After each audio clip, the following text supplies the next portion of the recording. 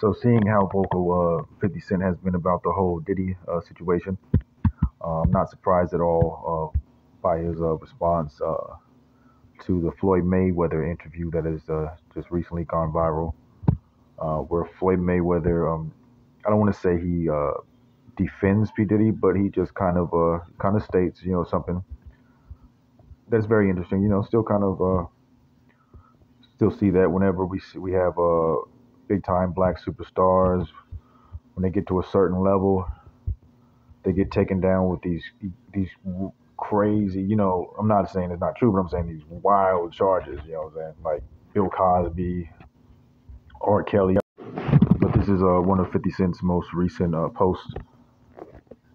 So take a moment to check it out.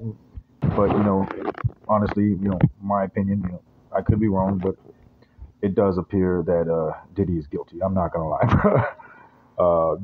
It just fits the whole narrative. We've heard so many other musicians or rappers and artists, kind of telling the same tale.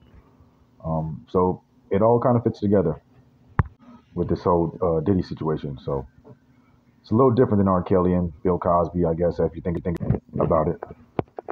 But if you haven't seen the interview yet, here's the clip that 50 Cent's responding to. Even like P. Diddy.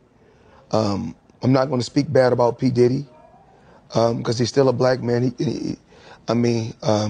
Mistakes happen, and I can't say if it is or it's not a mistake, but things happen in life.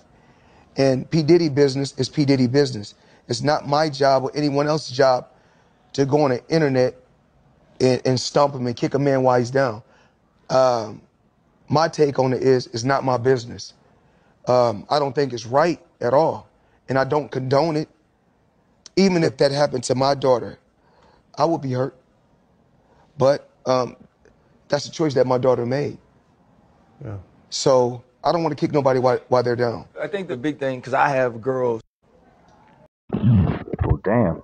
After rewatching what Floyd had to say, he kind of has a point with the Cassie situation, at least. I mean, all the Diddy party shit, that's a little different. You know what I'm saying? Forcing straight men to get down with his diggity, whatever the fuck he got going on. But that Cassie situation, it kind of was her choice. You know what I'm saying? She chose to stay with Diddy and put up with what she was putting up with because she felt like she could benefit from the situation. That could be true. That part, you're making me think, Floyd.